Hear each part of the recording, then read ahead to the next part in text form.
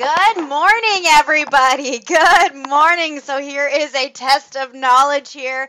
We'll talk about yesterday in just a second. So let's go ahead and take a look at the brain stretch. It does tell me who did their notes from yesterday or not. Just like I said, yesterday I had to go to a funeral, so unfortunately I was not able to be here. I think I forgot to tell this class, but I apologize. But I had to go to a funeral yesterday for my best friend's grandma. And so yesterday you were to complete those 1E notes. If you haven't done so, not a big deal. You're not going to get in trouble or anything. Just make sure you get those done because everything kind of builds on that. There is an old recording. And that recording, you could just bypass the announcements because it does not pertain to us. It's been the past, but the material in it is still good. So you want to make sure you do look at that and complete that just at your the earliest time as possible because you don't want it boggling down, because it does talk about this endothermic and exothermic processing. It does talk about this stuff. That is on your exam that is due Thursday. So just kind of make sure you get that in and get that completed. So, like I said, there's no penalty for being late. Just make sure you get it in. Just make sure you get it done. Okay? So let's go ahead and take a look at this. I love the trying. I love the participation up there. So let's go ahead and kind of go over it. So when sun dries the sidewalk after a rainstorm, this is what? Now, when you talk about these four different things, melting, deposition, sublimation, those are the ones that are kind of odd. The other two you actually had some contact with, whether it be in junior high or even in elementary school, like upper elementary school.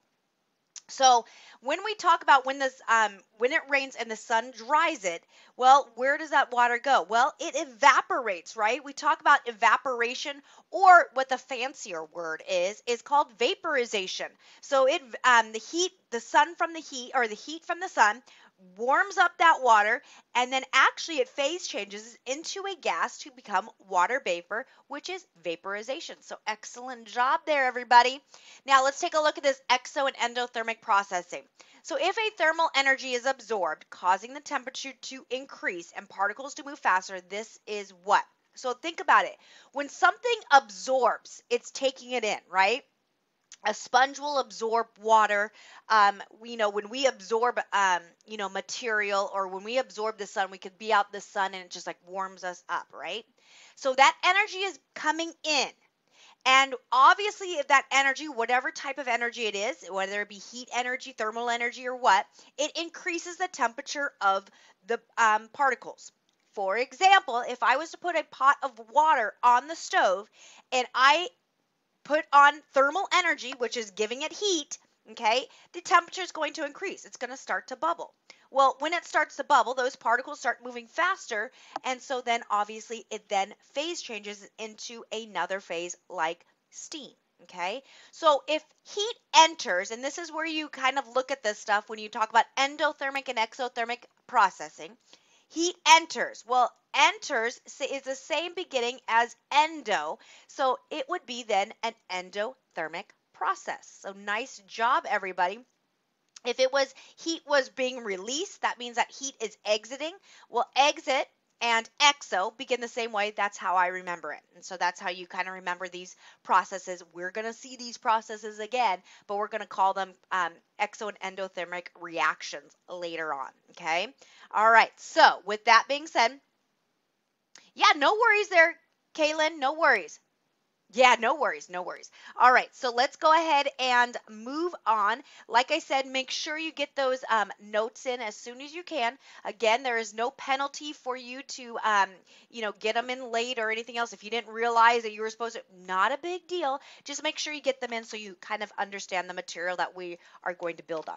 So your notes are in the chat box there. Go ahead and start opening those up as I go through announcements. Remember, Class Connect sessions are recorded and distributed for learning purposes. Please do not put any personal information or information of others into the chat box for your protection and the protection of others. Make sure you're school appropriate and respectful at all times. And like I always say, is make sure you are participating. I can't stress that enough. The more you participate, the more you get out of class. The more you get out of class, well, the better things are. The better your grade is, the better you understand everything. So keep on participating. Challenge yourself if you're not a person that participates. It's okay. Challenge yourself in here. Be comfortable in here. I more than welcome it. So challenge yourself in here, and then maybe you'll be able to take it on. All right, so let's go ahead and take a look at our calendar. So it is kind of in still the beginning of week 2. I cannot believe it. We're just chugging along here. We have 10 more weeks of our 12 weeks together. It is day 10 of our 61-day adventure. It is Tuesday, March 19th, and we are going to be taking a look at our 1F notes, matter and energy. Now, if you take a look at the big picture here, this is the last lesson that we are going to talk about in Unit 1, Structures and Properties of Matter. We are going to be going on to our periodic table unit, which is a long unit, actually tomorrow. And so just a reminder that our food exam is due Thursday, March 21st. So after today, you should have the ability to complete that exam and look up any of these lessons on any question that you get stuck on, because they'll correlate with that lesson, and you'll have a very good understanding of it. If for some reason you don't, that's okay. Just go ahead and email me. Just take a screenshot. You could even take a text message, take a picture, and let me know so I can go ahead and help you out with that particular question if you have if you're getting held up. Okay. So I don't want you to get frustrated. I want you to be successful. So if you get stuck on a question and you've gone back into the lesson, you're still like, I don't know I don't understand this question, then you're going to go ahead and just text message me and we'll go ahead and work it out together. Okay. This is, like I said, this is due Thursday, March 21st. Okay. Now, if you haven't started it, it's still plenty of time. Don't worry. You should still be able to do it and be fine. Okay. All right, so let's go ahead and take a look at what we're going to learn today. We're going to define and apply what we call conservation of matter and energy. We're going to define thermal energy, heat of fusion, and what we call heat of vaporization. These are like the middle stages of any phase change. We're going to explain how thermal energy affects particles when matter is in a single state. We've kind of already talked about that, so it will be a review for us. And then we've already talked about endo and exothermic processes. We probably won't touch on this very much, but maybe just a teeny little bit, but I wanted to put it in there, okay? So let's go ahead and continue opening up those notes. I'm going to give everybody just another 20 seconds up on the clock. 20 seconds. Go, go, go.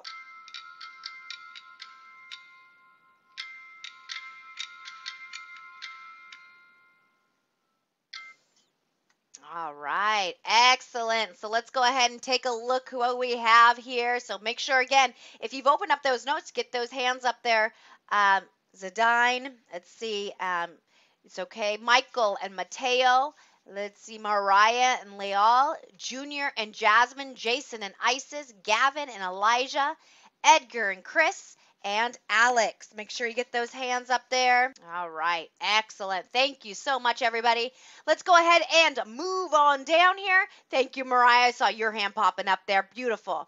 So let's take a look at our first thing that we're going to learn about, which is the conservation of matter and energy. Now, we know matter is all around us, right? We talked about that from day one. Matter is all around us. So matter and energy do not mysteriously appear and disappear in the universe. I am not Harry Potter. I cannot wave a magic wand and it cannot reappear or appear whenever I want to. That is what we call conservation of matter and energy.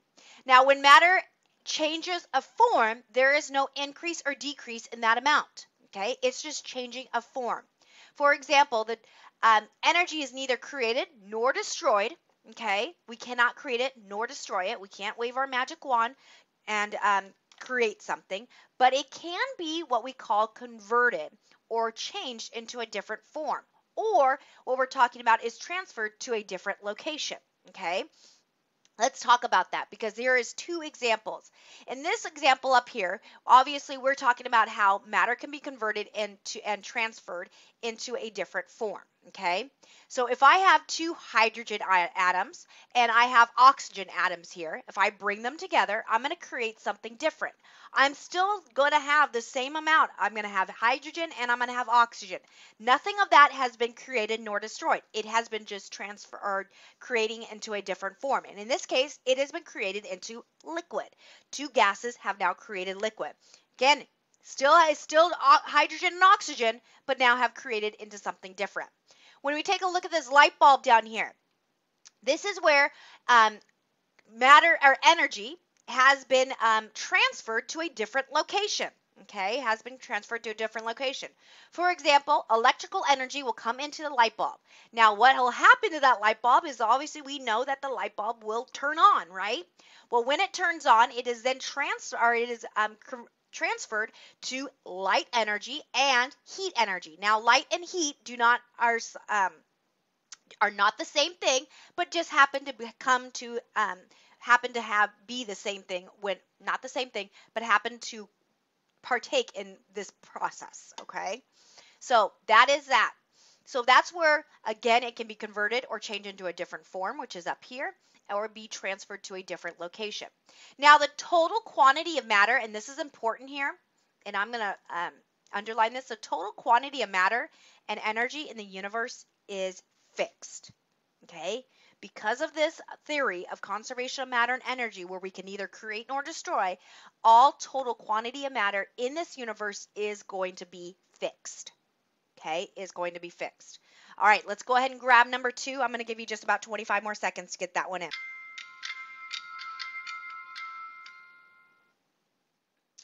All righty. Make sure once you have that in there, the word is converted. So C-O-N-V-E-R-T-E-D. Don't forget the ED there. Don't just put convert because then I'll mark it wrong. It's converted. C-O-N-V-E-R-T-E-D. Okay? Make sure you raise your hand. So Alex and Chris, Edgar and Elijah, Gavin and Isis, Jason and Jasmine, Junior and Lizzie, Logan and Mariah,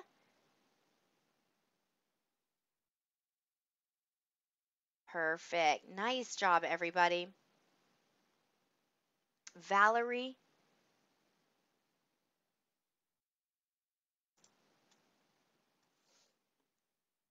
Michael and Mateo.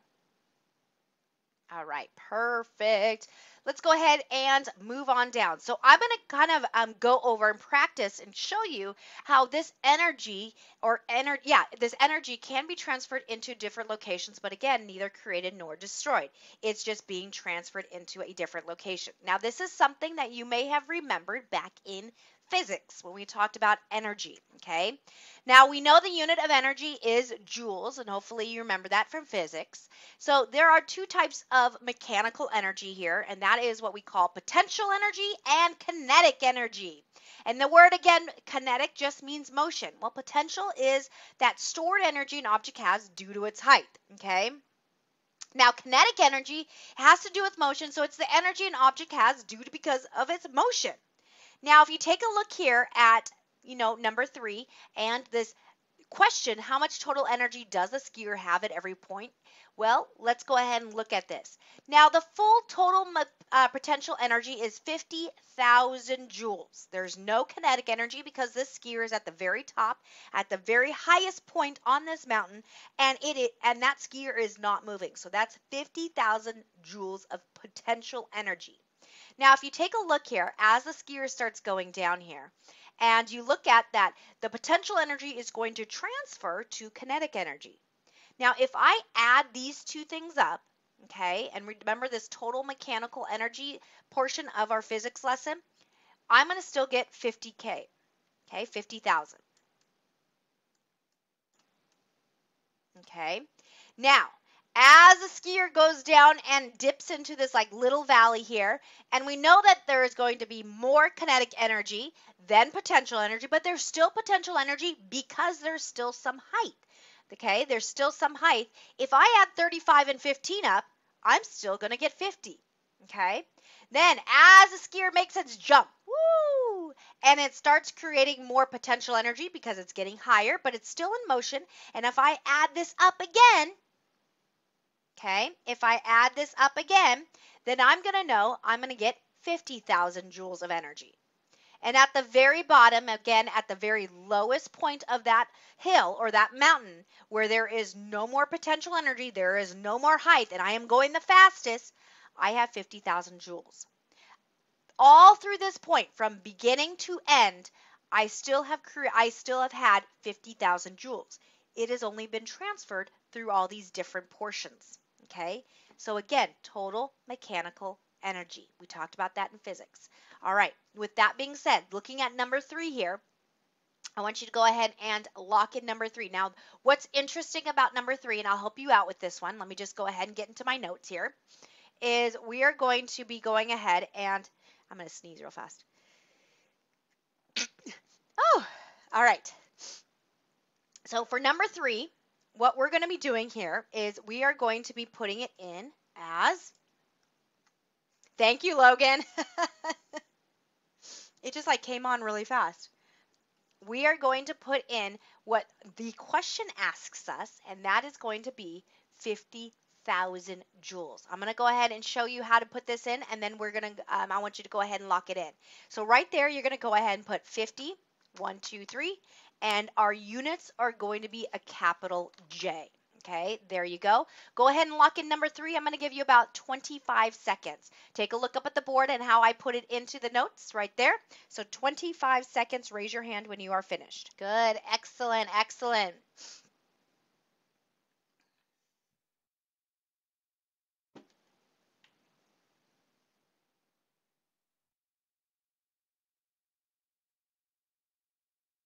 Thank you, Hope.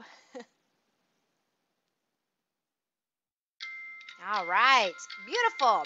So again, you're just going to put 50,000 into the units because we're answering this question, how much total energy does the skier have at every point? Well, like I talked about, total mechanical energy, every point total, that skier will have 50,000 joules. Okay, 50,000. All right, excellent job. Just checking in with a few of us, Zadine and Valerie, Michael and Maya.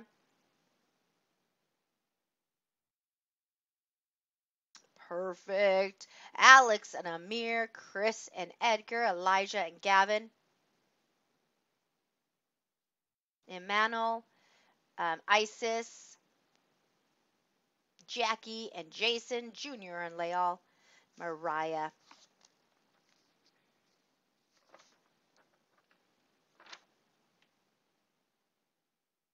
All right, beautiful. All right, let's go ahead and move on. Let me grab our list here. All right, excellent. So now that we understand that, let's go ahead and talk about this one. Now, which of these statements is true about conservation of matter and energy?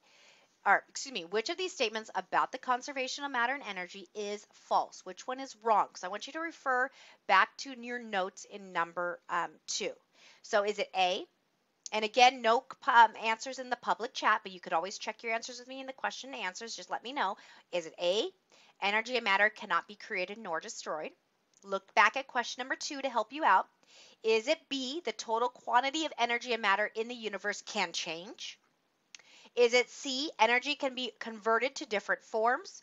Or D, matter can undergo reactions to form a different substance? I want you to go ahead and answer that from your into your notes. Remember, refer to your notes for number 2 to help you out. Which one is wrong? Which one is wrong in this one? All right, I'm going to give you all 30 seconds to go ahead and get this done. 30 seconds up on the clock. Here we go.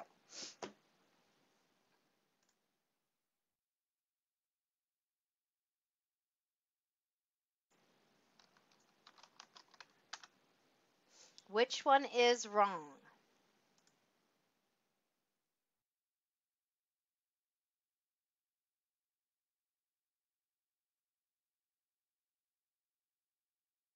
Look at question number 2 to help you out.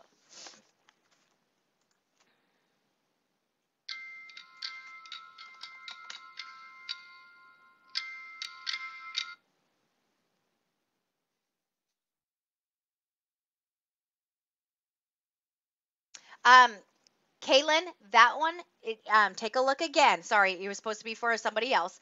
And then let's see, Nicholas, you are correct. Yes, Nicholas, you're correct. And for some reason, my computer just decided to go on that. Nat, you are correct. Good, Hope. That is correct. Take a look again at number 2 there, Lizzie. Which one is wrong? Which one is wrong? And I'll even go back. Here, I'll even go back to this slide here. So take a look. Which one is wrong?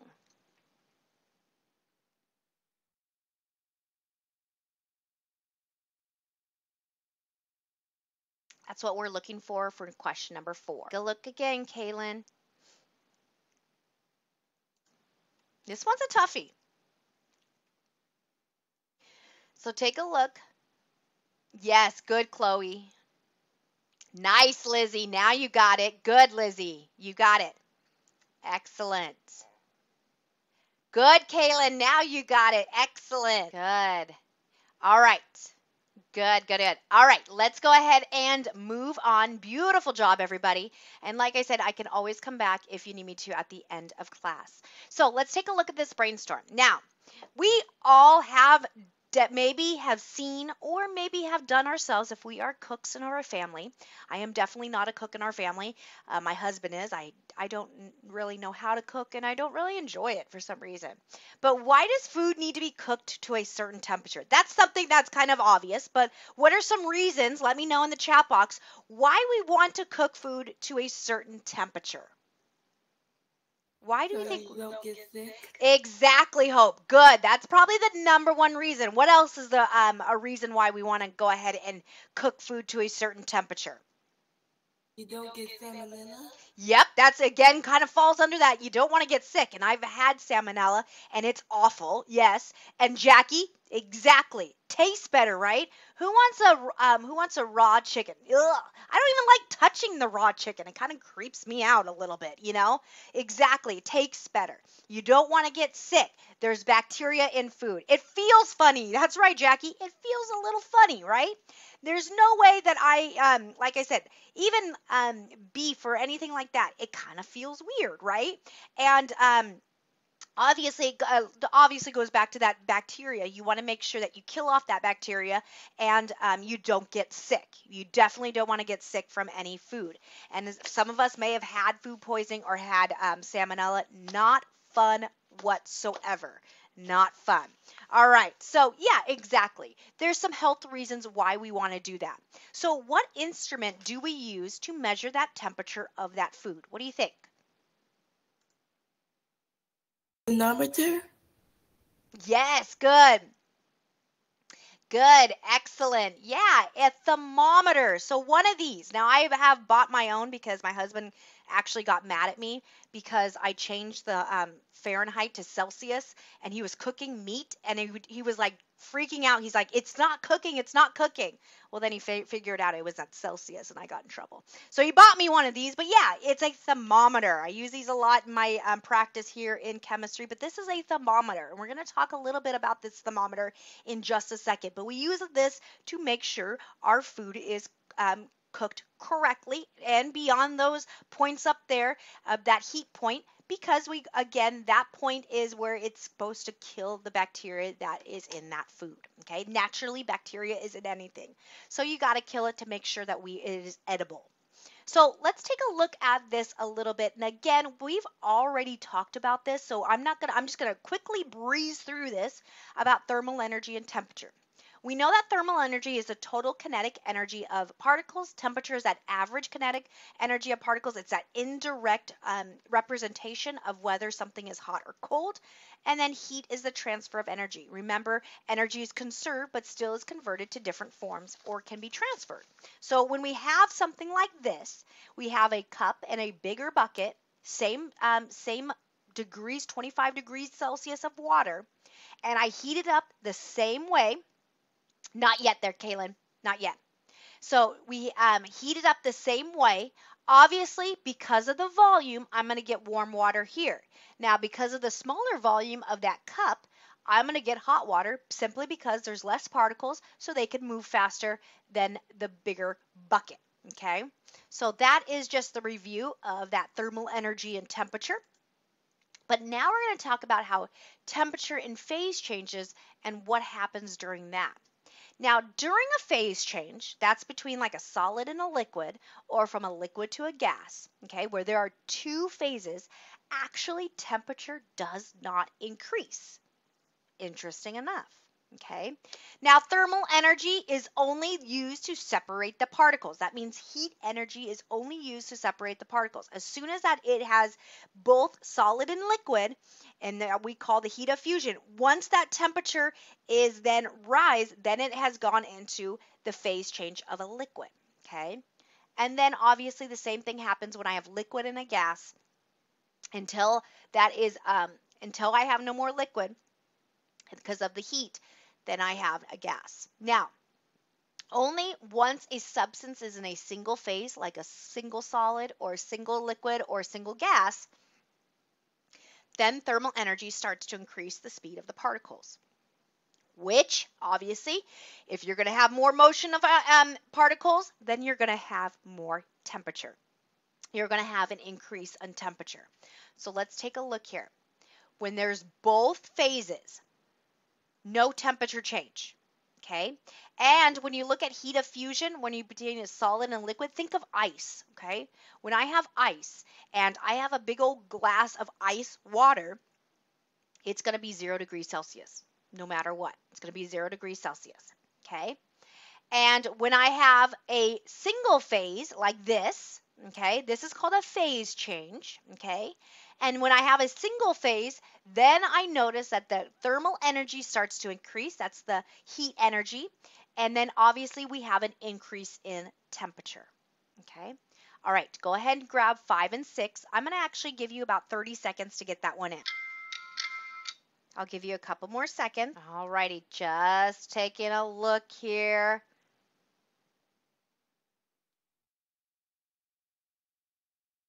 Alex and Chris, Elijah and Gavin, Emmanuel, Isis and Jackie, Jason and Jasmine, Junior, Lizzie, Logan, Leal. Perfect. I'm seeing everybody moving up. Mariah. Mariah, number 4 was a complete on your own. I can go back at the end of class to go over it with you, okay? Not a problem. Just remind me, okay? Mateo and Michael. Valerie. Kitalali. Again, I apologize, my friend. Zidane, make sure you get that in there. Get that up there. Oh, okay. No worries, Jackie. No worries. I'm going to actually show you an example. We're going to do a live demonstration of this. So that may help you out a little bit, okay? So when you have a solid and a liquid, you're not going to have any temperature change. It's actually going to be the same. But when you have just a regular solid, I just have a regular ice cube, it's going to increase because eventually it will melt, right? The temperature will increase because it's going to melt if I just lay it out on the, on the counter. Same thing with a liquid. Eventually that liquid's going to evaporate, right? If I just have a liquid spot on my counter. So as you have a single phase, it's going to eventually rise in temperature to go into the next one. Now, when you are in between it, like if you have boiling water, that boiling water is always going to be 100 degrees Celsius. Okay. All right, let's go ahead and move on. This may help you out as we talk about this, especially during these phase changes. Now, we know a food thermometer is used to measure the temperature of our food and ensure that make sure our food is cooked correctly so that we don't get sick, right? Now, what if our thermometer is wrong? How do we measure to make sure our thermometer is wrong? Well, it's because of this phase change that we could actually measure to make sure our thermometer is correct. Now, the connection is that we can calibrate by using ice water. Since melting, solid and liquid is always 0 degrees Celsius, okay? So I'm going to show you a phase change, and then we could also do it the same way if we did it with boiling water. It would still be 100 degrees. So I'm going to go ahead and switch my camera views. And I'm going to make myself bigger, okay? And I will definitely go ahead and focus in just a tad. So right here, I have a phase change. Why do I have a phase change? Well, because I have ice and I have a liquid, right? I have 2 states of matter, right? When I talk about states of matter, I'm talking about solid, liquid, and gas, right? Well, I have 2 of them. I have a solid, which is the ice, and I have a liquid, which is the water, the actual water, okay? Now, we're going to calibrate this because remember I said during 2 phases, there is going to be no temperature change. It should read on my thermometer 0 degrees Celsius. So we're going to go ahead and test that theory, and I have a digital one so we can all see it. And as you can see right now, it reads 11 degrees Celsius, right? 11.4, and that's just kind of, out here. And so now I'm going to dip this thermometer into this phase change, which I have a solid and a liquid, ice and liquid water, and it should come out to 0 degrees Celsius. Let's see how accurate my thermometer is. Now I'm going to raise it up just a tad. And as you can see, if you look into it, now when it says 0.8, it's really going to be, it's close enough to just 0, right? As you can see, during this phase change, it is 0 degrees Celsius. If I did the same thing in hot water, then I should have 100 degrees Celsius. If I have water and steam, yeah, exactly, Jackie. If I have water and steam, that is both a gas and a liquid. During the same phase, well, when I have two phases, I should have 100 degrees Celsius. So this is a pretty accurate thermometer. Thank goodness, right? At 0.9 degrees, it's still at 0. You want to look at the big number. You're still close enough to 0. That's where you have a phase change. Now, if I was to take one of these ice cubes out and have it into my hand, then obviously once it gets into a liquid, it is now created it is now in a single phase. Okay, does that help people to understand this a little bit better?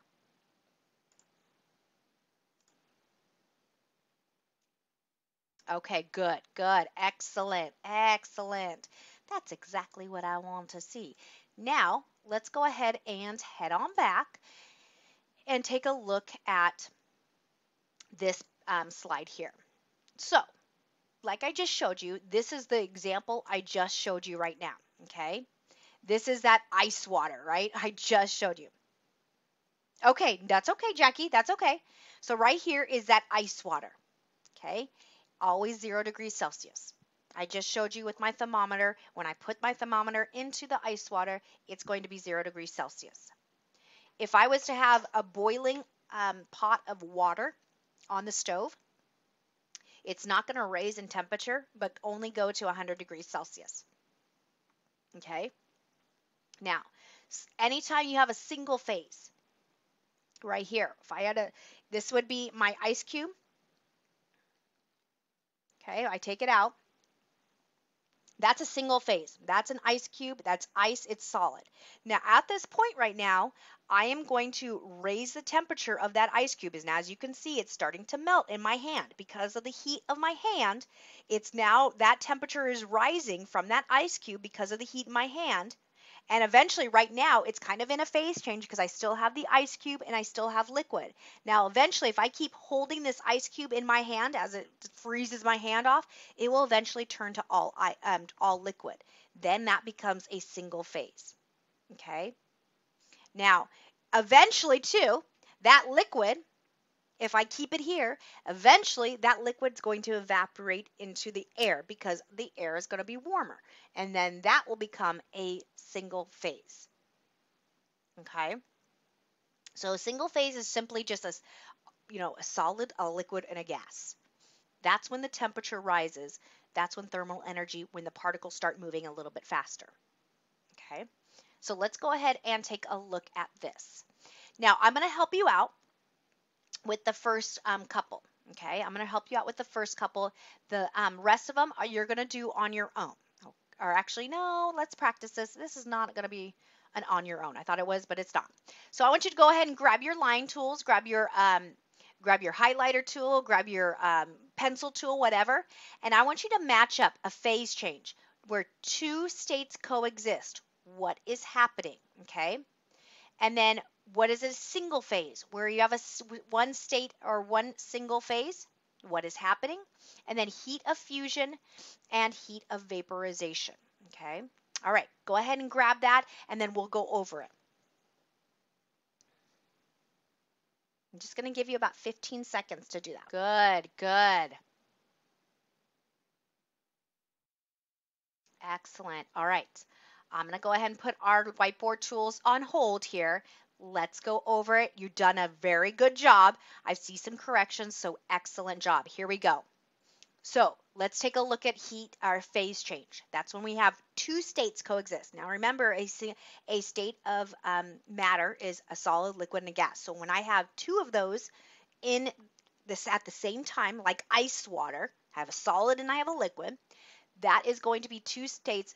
Remember, our little demonstration is where that is where energy is used to separate particles, but it does not increase in temperature. I measured that at 0 degrees Celsius, right? If I did a boiling pot of water and it got to where it was steaming, I would have 100 degrees Celsius because I have both states. I have a gas and I have a liquid. All right. Now, a single phase is when energy is used to increase the speed of particles. I'm going to use energy, thermal or heat energy to increase the particles of that state.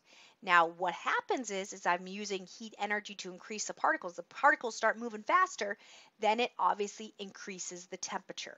Okay. Now, heat of fusion is when you have a solid and a liquid. Heat of vaporization is when you have a liquid and a gas. This makes more sense when you vaporize something. Yeah, it's going to go from liquid to a gas. Like, the water on the ground, when the sun comes out after it rains, it's going to evaporate. So that makes a little bit more sense. But heat of fusion actually is between a solid and a liquid. All right, I'm going to go ahead and give you 30 seconds. I know time is of the essence here. 30 seconds up on the clock. Then we'll go ahead and close out class. Thank you so much, everybody, for hanging in there with me. So 30 seconds up on the clock. Go, go, go. Yes, absolutely. Kit Lally. It's gonna be a challenge, but I'm gonna take it. All righty, all righty. Yeah, you can, Nat. Now you can. All right. So with that being said, excellent job, everybody. Because of time, I'm going to go ahead and just close this out. I will go back. There's a few people that need me to go back to a couple questions. I will be happy to do that. So today we talked about conservation of matter and energy. We talked about thermal energy, heat of fusion, and heat of vaporization. We talked about how thermal energy affects particles in a single state. And then with that being said, if you can right now, go ahead and submit your notes. Once you've submitted your notes, you are free to go. Have a wonderful, wonderful day, and I will see you back here tomorrow. And I know there's a few people. Okay, good, Jackie. Again, we're going to talk a little bit more about this, but it does take some think about it. And then if you have any questions, please let me know. Okay, Jackie? And then let me go ahead and head on back for a few people. I know somebody needed number 3.